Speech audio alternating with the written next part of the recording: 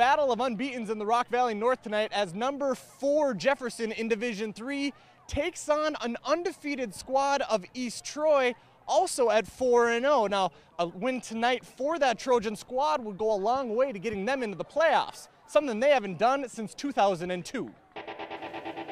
East Troy's given up just 26 total points in their first 4 games, while the Eagles enter this one scoring 38 a game.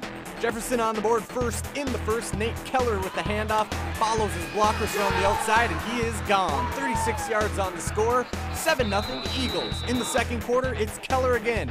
This one from much closer, just 2 yards on the plunge.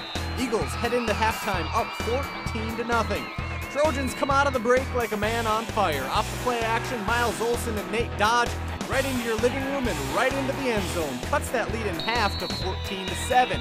But Jefferson had an answer. On-swing possession, Dustin Moldenhauer flips it to Asa Ramirez for the score. Then after East Troy fumbled the following kickoff, the Eagles come out in the pistol formation. Zeke Emmerich keeps it off the left end. 2 touchdowns in 61 seconds for Jefferson, and midway through the third, it's 28-7.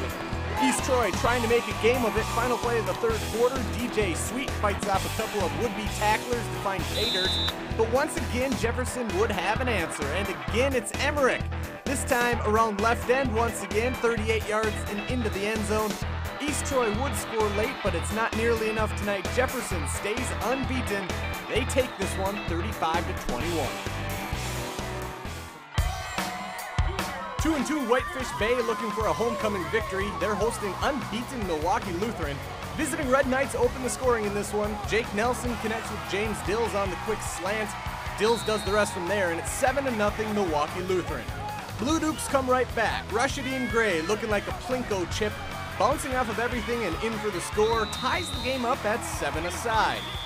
Bay would then take the lead in the second. Grant Menard finds a wide open Jackson Weber in the end zone for 6. Blue Dukes would hold a 17-7 lead at the break.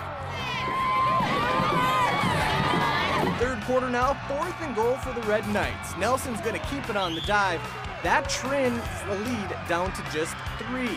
After a Bay field goal, Nelson this time finding his favorite target, Kevin Folker. Great catch and body balance to keep his feet in bounds. They'd missed the PAT though, so we're tied up at 20. In the fourth, the third field goal of the game by Colin Downing puts Bay back on top, 23-20. This kick good from 34 yards. But the lead would be short-lived. Same combination as before. Nelson over the top to Folker. Folker one of 4 different nights to record 4 catches on the evening. But this game gets iced on the ground. Nelson option to Tyler White.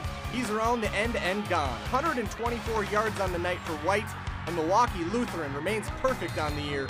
They top Whitefish Bay 33-23.